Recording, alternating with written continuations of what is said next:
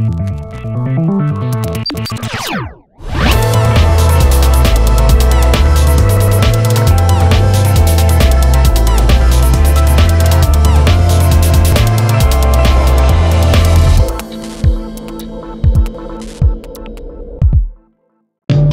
welcome to Flite Test. I'm Josh, and this is Josh. Hi. And today we're talking about the Foo Fighters. Rock and roll band, yeah. Dave Grohl, frontman. He used to play drums for Nirvana. Really? Yeah. Did not know that. Let's talk about the Fun Fighters. All right. Yeah. Oh, Fun Fighters. Fun Fighters, yeah, not the Here Foo I Fighters. thought that we were going to talk about something that I actually know about. No, you know a lot about these. They're small and they fly. Well, more than what you know anyway. And they're fun.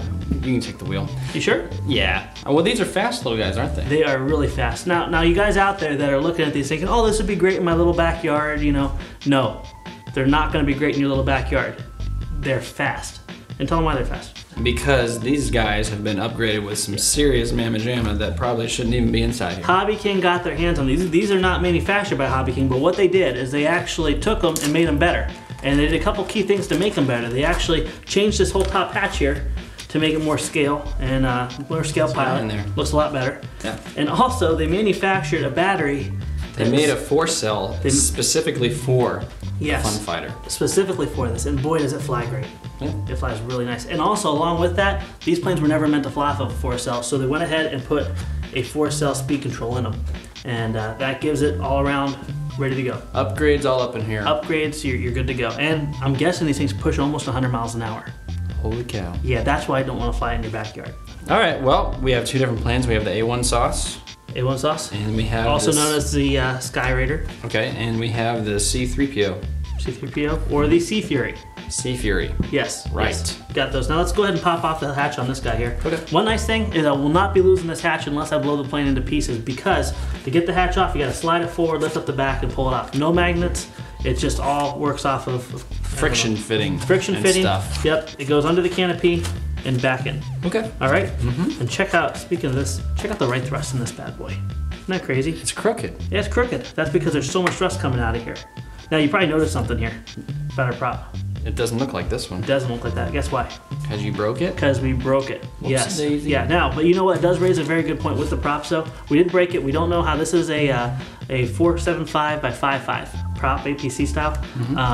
We had to do an immense amount of balancing both on this guy and on this guy. So balance your props on these before you take them up into the air, or you're gonna have a lot of vibration. It's just not gonna fly well. Rob it lots of power. Just all around bad things are gonna happen. Yeah, Spinner and prop. So why is it crooked though? Why is it crooked? Yeah. Well, there's so much power from this engine. If it was it was straight, the torque of the engine would just overpower it. Okay. So it has to be tilted to the right to counteract the torque. Compromise. Yes. Now, with this spinning so fast and everything, you got to balance your props, but also balance your spinners. If you see that little piece of black Gorilla Tape on there, that was to counteract the vibration from the spinner, not the prop. The prop was balanced, but we had to put that on. So balance your props, balance your spinners, make sure it runs up nice and smooth. And if you are wondering how to balance props and spinners with tape, watch the Tricopter episode. There's a manual with them. Oh, good. Yeah, so it gives you all the specs that you need to know, balance points, throws, all that good stuff. Read the manual, put them together. And last thing, have fun with them. All right, well, let's do that right now. You want to do it? Because yeah, I have a feeling this is going to be really fast. So let's go check it out. Let's do it. All right. All right, they sent me to get the radar gun to see how fast these guys go, because they're going to cook, apparently. And I think I actually have been required to hold the radar gun, which is a little bit scary. It doesn't seem very safe, but whatever. It's a flight test. That's Hi, David. Hi. Hi, Josh. Hi. You guys ready? Yeah, it's a little windy today, but when it's not windy, quite windy. We should use the HobbyKing anemometer for it. No, dude, totally. Did you get a HobbyKing anemometer? I have several. You have several? What do you have there? Radar gun. Nice. Cool. Yeah.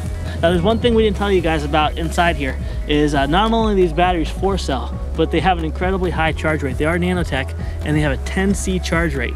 So theoretically, you could charge it at what, 8 amp?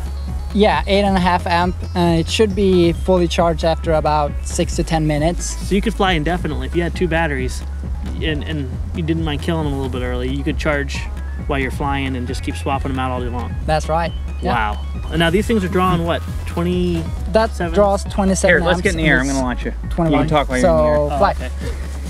He's going to launch me. That was rude. Oh, wow. Into the sun. Flite. Wow. Did you bobble it? Wow. Somebody tell me where to stand. I don't know. I'm feeling the wind. That's good, Josh. I think they're getting it trimmed. But they have to fly towards me, right? Yeah, I don't know what they're doing. Mine's all over the place. I'm They're just gonna flying. fly it. I'm I'm confused. gonna land mine right now. Okay. Quite chaotic, sorry, but Yeah, you can. So wow. I just feel we chaos. need some structure a little bit. All right. That was just chaos. That was Yeah. chaos. And I think that's a good way to describe what you experience with these things. They are extremely obnoxiously fast. they are. So and really touchy until you get it trimmed out. yeah, dialing them in is really, really important. And speaking of dialing in, I just landed mine. We moved the battery. I took it up again. And to show you on the Sea Fury where the battery is, I have it all the way in the front right there. All right, it was really wobbly in the air Yeah. when it was further back, so that was just tail heavy. So for you guys out there, get this battery. It's amazing, but then put it all the way forward Yeah, to that's make a it good track idea. properly. Break the prop. Yeah, I had a little accident when coming in to land. It's so fast that you have to glide it in, and I didn't have the brake set up, so it just stopped on the wrong cartwheeled. spot. Yeah, EPO construction. yeah. So yeah, they're definitely strong. I thought that these things were going to fly apart, but no, they turn on a dime and they're very, very touchy. Not a beginner plane. No, Definitely not a beginner not. plane, but boy, are they going to be cool. And at a model field with a couple guys with these things, oh, it'd be fun. Yeah, so really good. I'm gonna go fix my prop. Okay. See you guys. And I'm going to All go right. ahead and try to see if Yeah, let's we get can a clock us. speed check, yeah. All right. Now this is going into the wind.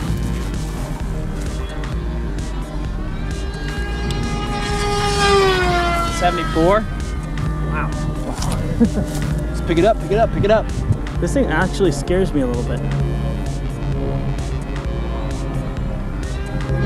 Yeah, bring it, bring it. 82.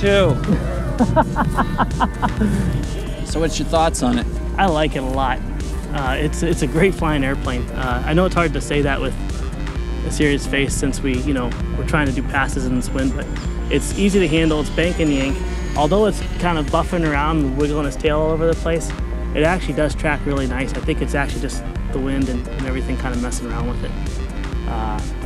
Slope characteristics when you go ahead and land it are amazing. Oh, that's the end of the battery. That was the end of the battery. All right. We got more. We got more batteries. I don't think we broke the prop either, so we're good. So overall? Overall, amazing. Honestly, it scared me, and it makes me want to fly it even more now, if that makes sense. It's just flying on a calm day, definitely with people that you don't mind hitting around you. And wear some helmets and padded gear when you fly. Sure. When you guys see this, it's very reasonably priced. Definitely, if you're going to invest some money into this, buy the bigger battery and put it in there. That 4-cell is amazing. You can throttle back and cruise around, but wow, what an amazing plane. It was cooking. Yeah, now I did fly the A1 too, and the A1 tracked beautiful, flew beautiful, no bad characteristics whatsoever. It's just this wind we're dealing with that makes them kind of bobbly. Challenging. A little bit challenging. These things weigh under a pound. So you figure flying that fast with an airplane under a pound is quite exceptional. Sweet. Yeah.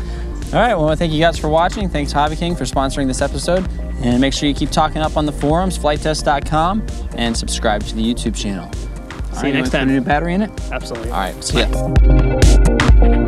This is a DH100 de Havilland Vampire. Did I say that right? Is a mouthful. I think you got it. I think I got it. I think you And nailed it. it's also a pre-release from HobbyKing. Yeah, you guys ain't seen this one yet. It's HobbyKing's brand. It's an EDF, It's an EDF. which stands for Cool. Electric Ducted Fan.